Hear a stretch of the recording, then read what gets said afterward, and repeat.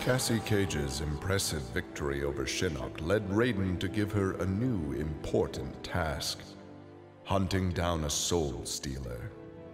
Cassie did not have to be told that the suspect could be a resurrected Shang Tsung. Having tracked him from the site of his last known assault, Cassie confronted the withered old man. He fought desperately but was ultimately defeated. As the old man lay dying before her, Cassie asked his name. With a mixture of sadness and relief, he whispered, "Shujinko."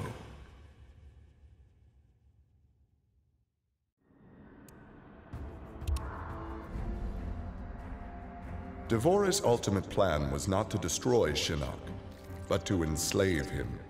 She implanted larvae, her young, in his body to gestate. Having consumed the godlike power of their immortal host, Devorah's offspring were unlike any Kaitin ever born. As they matured, they spread like locusts throughout the realms. Her army of Kaitin super drones brought glory to Devorah, their beloved queen, and destruction to all.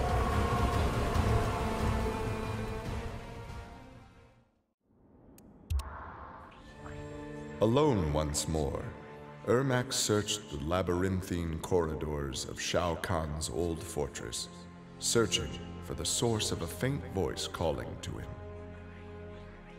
Suddenly, a wisp of dust brushed his chest, wrenching free one of his many souls. The dust took the form of a man who began to consume soul after soul.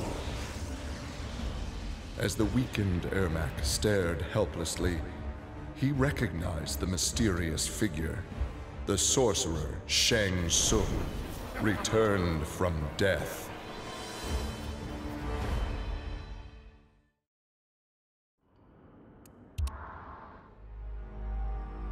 Nearly 150 years ago, Erron Black had been hired by Shang Tsung to assassinate an Earthrealm warrior. In return, Shang had slowed Black's aging process. He could therefore afford to be patient. If an employer wanted someone dead, they would be in time. A team of young Earthrealm warriors had caused Erron Black's current employer, Kotal Kahn, much inconvenience. With the patience of a viper, Black eliminated them all.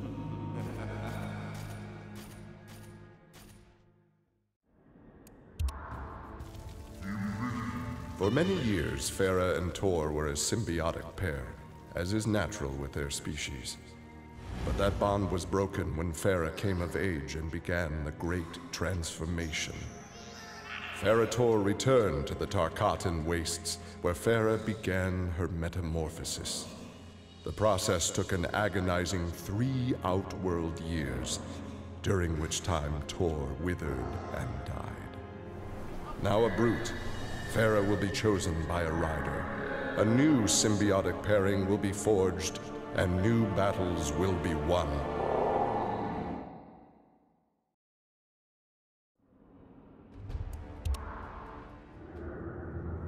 The Shokan had become outcasts for refusing to aid either side in the Outworld Civil War.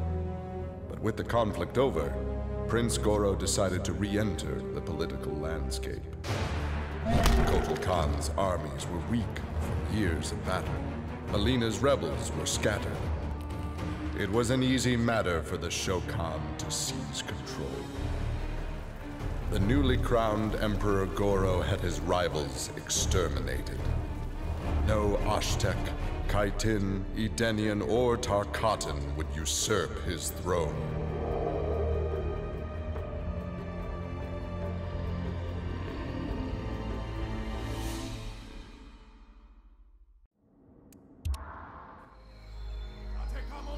After his incursion into Earthrealm, Kotal Kahn had become a prime target of Special Forces surveillance. Jackie Briggs was assigned to monitor his activity. Jackie followed Kotal Kahn to an equatorial jungle, where he entered a hidden pyramid. Inside, he retrieved a glowing crystal skull. Jackie attacked the Emperor and raced away with the object. Jackie was praised for her work, but couldn't help thinking her interference was what Kotal Khan had wanted all along.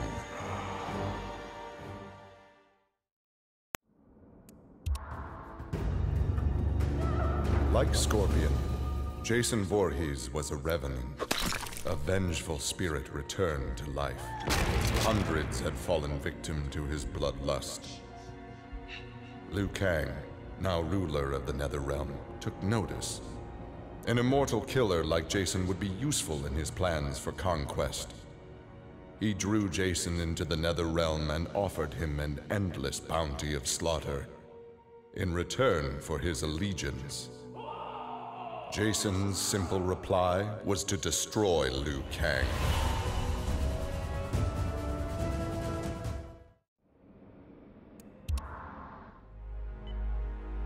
After Shinnok's fall, the hospitalized Johnny Cage asked Jax to fill in as leader of his squad. Jax agreed. It was a chance to spend time with and protect Jackie. Boarding their transport after a routine mission, Jax's greatest fears were realized as the mercenary Aaron Black sprung from the cargo bay and fired on the young heroes. Fortunately for Jackie and company, Jax's quick reflexes and bulletproof arms deflected the assassin's rounds. Jax quickly subdued Black, then slipped into shock as a red stain engulfed his chest.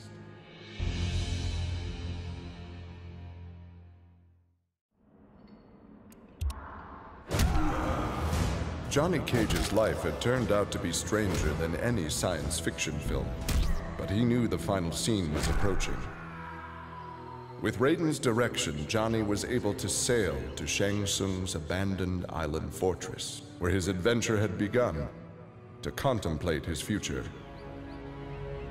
Amid the rubble, Johnny found an ancient tome. Its pages revealed that Shang Tsung had unraveled the secret to Edenian long life. Johnny Cage's retirement would have to wait.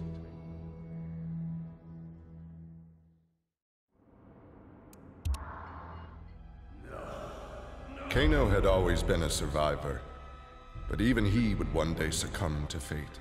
His ideals of ruthless terror would die with him, unless he could pass on his methods to a new generation.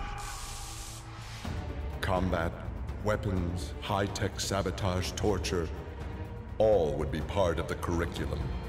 But before his students could learn his techniques, Kano would beat the weakness out of them. They would understand, or die trying. Kano's first pupil? His own son. Class was now in session.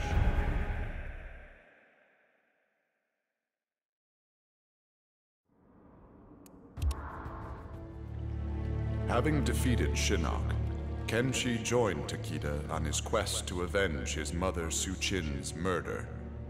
Their travels took them to a cave where he and Takeda freed a man, Taven, encased in a stalagmite. Kenshi told Taven that his brother, Dagon, was the founder of the Red Dragon Assassin Clan. Dagon had not only murdered Su-Chin, but his and Taven's parents as well. Together, Kenshi, Takeda, and Taven lay siege to the Red Dragon base.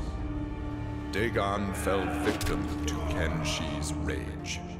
Su-Chin's murder had been avenged.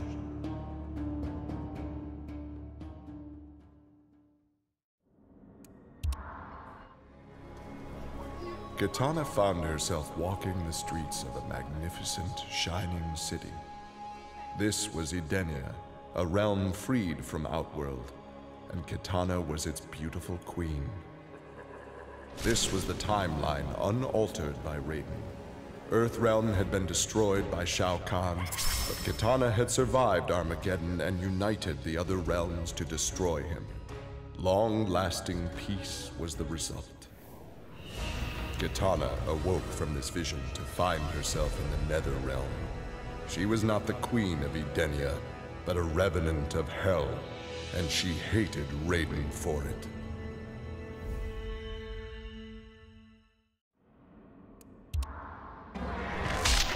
Kotal Khan returned to Outworld determined to rebuild his forces. But Raiden defeated him in a surprise attack and claimed dominion over Outworld.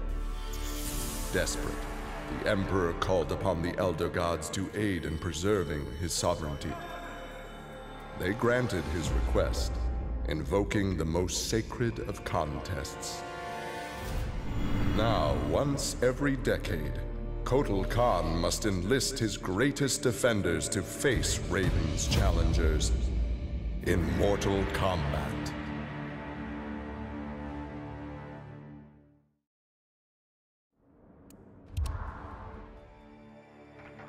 For his role in saving Earthrealm, Kung Jin's family created a statue in his likeness for inclusion in Raiden's revered collection.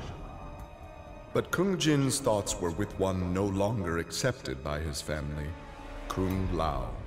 Kung Jin set out to locate his cousin and found him in the Nether Realm. Raiden believed Kung Lao's tortured soul was forever trapped without Quan Chi's magic to free him. But Kung Jin knew the Shaolin were stronger than any sorcerer's spell. He vowed to help Kung Lao fight off the evil that had remade him.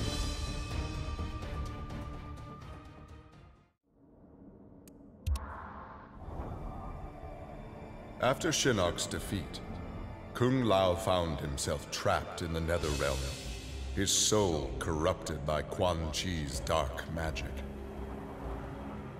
There he would have remained but for the aid of his cousin Kung Jin. Together, their Shaolin strength repelled the evil sufficiently enough for Kung Lao to escape that dark realm and control his inner demons. Compromised but not lost, Kung Lao now exists as an agent of vengeance. He will show evil no mercy.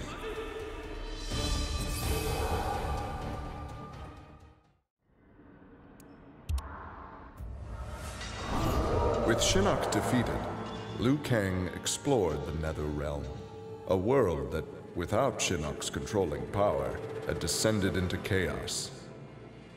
Liu Kang was no sorcerer or elder god, but his fighting skill was more than enough to beat Netherrealm's demons into submission.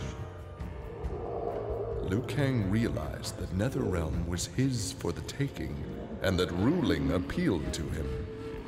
He would assume Shinnok's throne and ponder the conquering of other realms.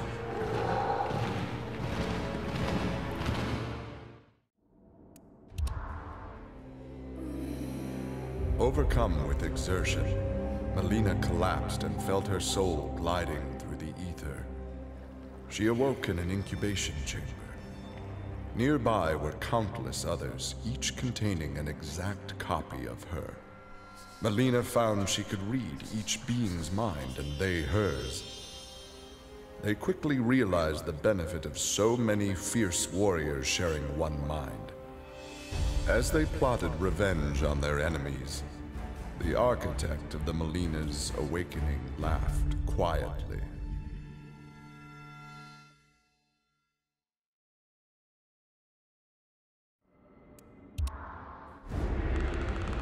This world called Earth produced many worthy opponents, which made for excellent sport. Some possessed a power previously unknown to the Predator's race, sorcery. The Predator sought to harness this new power for use in his conquests. He analyzed a trophy from a recent battle and eventually discovered its secrets. With the power of sorcery, the Predator was unstoppable and decimated whole worlds single-handedly. He had become the apex predator.